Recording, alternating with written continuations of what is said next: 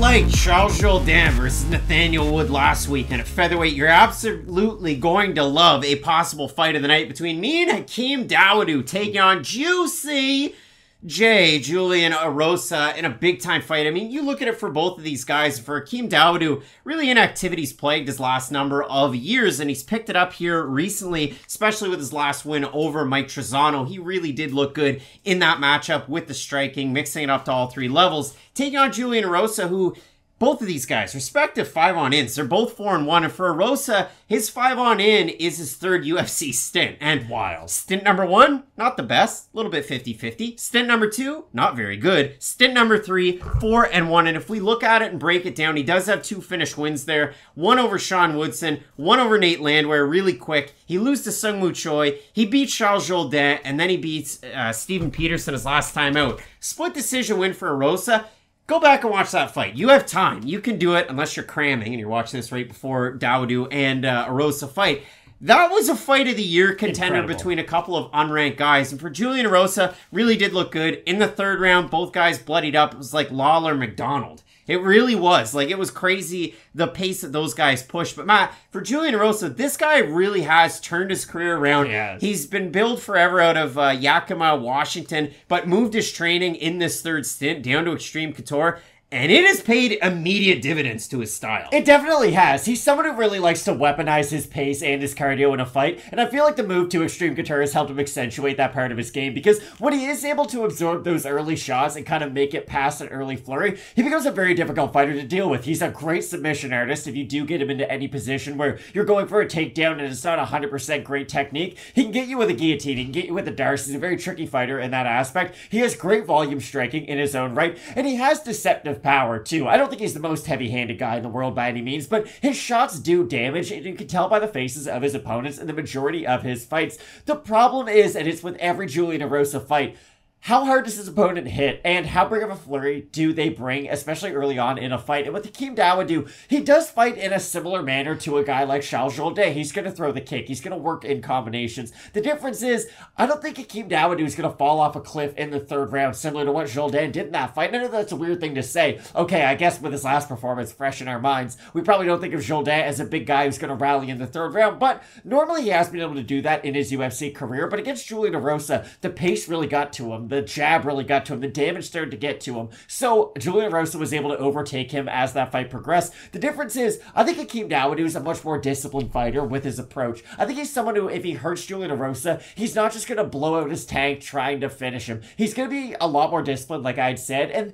the thing I do like about Hakeem Dawodu is he's going to use the leg kick a lot in this fight, I think. Julian Erosa is very heavy on that lead foot. He's someone who requires a lot of his boxing style. He's not going to throw a lot of kicks. So if Hakeem Dawodu is able to damage that front leg enough, I don't think Erosa is going to be his normal explosive self in that third round, and I really think it's going to even the battlefield as this fight continues, because if Hakeem Dawodu has a great first round, you're still going to worry about him in the second and third round, but the difference is, if he goes to the body with that left hook, if he throws the leg kick, those are going to even it out, and it's going to take away Julian Erosa's biggest advantage. Well, if you look at it for Dawodu, I mean, coming in, he was a super prospect at a World Series, and then he loses to Danny Henry really quickly by submission, so picking up the pieces, you look at his last loss, this one for Dawodu, loses to Movsar Evlev and struggles in the grappling like everybody else does. So I don't really kind of take that one against him, but I will say this. Against a guy like Julian Erosa, who can mix it up with his own takedowns, he was able to get some against Peterson, he was able to get some against Charles Jourdain. He can make it tricky that way and make you think about what you're doing, but I do like that. I mean, for Dawodu, very efficient striker. He does like to hit all three levels. He will work his punches to the body, and he will throw kicks as well. His leg kicks are some of the best that you're going to see in the featherweight division, and he doesn't fall off a cliff. And if you do look at it for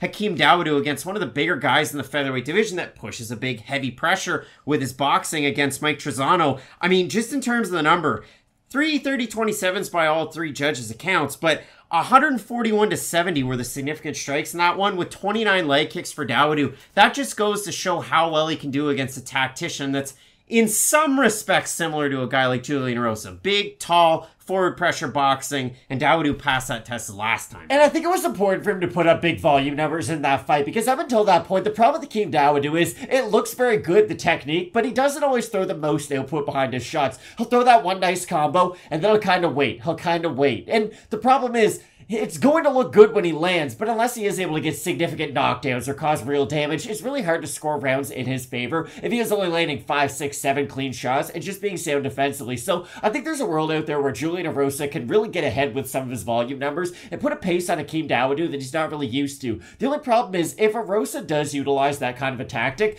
I think it's going to put him in the line of fire for a lot of the power shots of Hakeem Dawodu. And I know Hakeem hasn't shown the highest level of power in the UFC up until this point. I say he has more knockdown power than knockout power. I think if Julian Erosa is kind of meeting him halfway with some of that forward movement, it's just going to improve the already decent hand speed and power of Hakeem Dawodu. But I do think this has more than enough potential to become a fight of the night by the time it's all said and done. I'll mention the odds in the Topology votes, then I'll give you my pick here. And I do have quite a bit of reasoning here. So Dawodu open -190, -232 average on best fight odds. For Erosa, open +165, +185 or thereabouts. We have a look at the Topology votes, Matt. Surprised us there to you. I'm going to say over under 80% Dawodu. I think they'll be under. I think they're going to be under. Right on. 711 total votes, 80% Dawodu, 68% by decision, 25% by knockout for the 20% that have Erosa, 43% by decision, 40% by submission. I have Hakeem Dawodu, and my reasoning is they talk about this in every Julian Erosa fight, and it hasn't gotten him caught in his second stint in the UFC, but it got him caught all the time beforehand. And I don't know how he's gotten better with age, but this is it.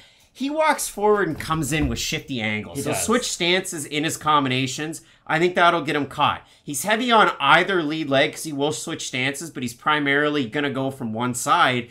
He'll get caught to that lead leg. It'll compromise some of his movement. The other thing that Erosa does all the time, walk in with his hands down. He's a hands down type of fighter, and it's not like I do this almost every week. I didn't do it last week. These still fighters that fight with their hands really low, like they're using a brush saw, like Blood Diamond fights that way. There's a lot of kickboxers and Muay Thai artists that for some reason hold their hands low instead of holding them really high. Alistair Overeem's the list who I think of. Most Thai fighters. Alistair Overeem's another one. Julian Erosa just straight up holds his fist low down by his sides, and then he kind of walks in, which helps him throw from odd angles and throw those big power shots. So I do like Dawodu in those, different in-betweens, and maybe Erosa is able to get the finish one against Dawodu. I just don't necessarily see it this weekend, and for those reasons, I have Calgary's own Champions Creed martial arts guy in me and Hakeem Dawodu. Yeah, I can't stress it enough. I think those leg kicks are going to cause havoc on Julian Erosa. He is very heavy on his legs, like we've mentioned. Again, he's not a kicker. He really does utilize his boxing a lot, and